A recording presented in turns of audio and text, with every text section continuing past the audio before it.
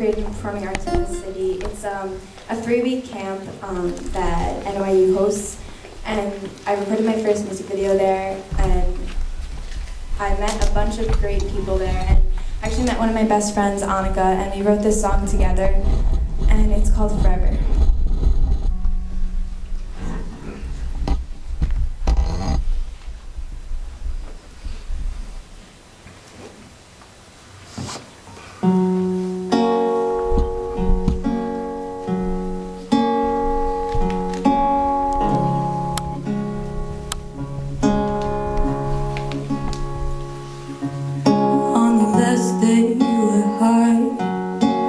Couldn't